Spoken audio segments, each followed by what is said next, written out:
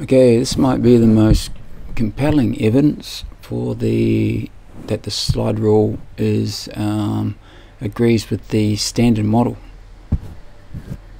and it predicts the mass of the W boson, and that is exactly the mass predicted by the standard model in MeV. And apparently the fine structure constant increases at the level of the Z boson at that energy level up to 1/127.5. So I've put that in. I did have a problem because I thought my mass wasn't quite right for the angle, but when I realized that there's a running of the wick mixing angle, then it became exactly right. So there it is there, the standard model prediction with that fine structure constant. That's the picture usually.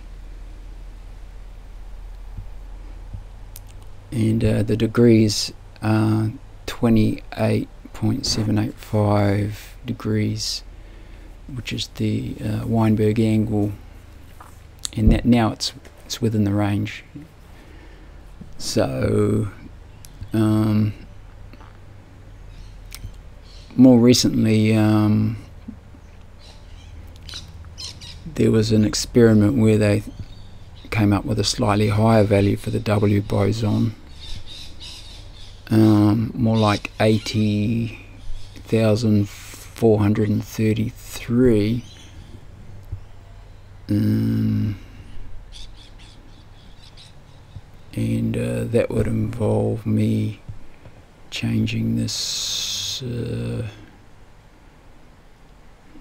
maybe up, up a bit.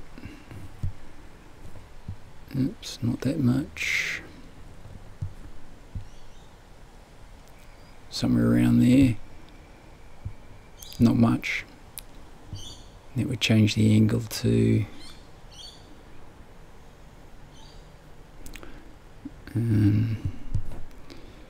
do about that, 28.8 degrees. But anyway, that'll probably turn out to be too high anyway, because it doesn't make any difference to me anyway. I just put in whatever they decide it is and I get the right answer. Yeah, before I had a problem because I didn't realize that the fine structure constant was increasing at higher energies. I thought it was just a constant, but now that I know that it increases to about 0.00784 instead of the usual 0.0073, then yeah, I get exactly the right answer. Spot on. Not quite spot on for the Higgs expectation value. I'd have to increase my constant a touch there too. I don't know what's going on. Anyway,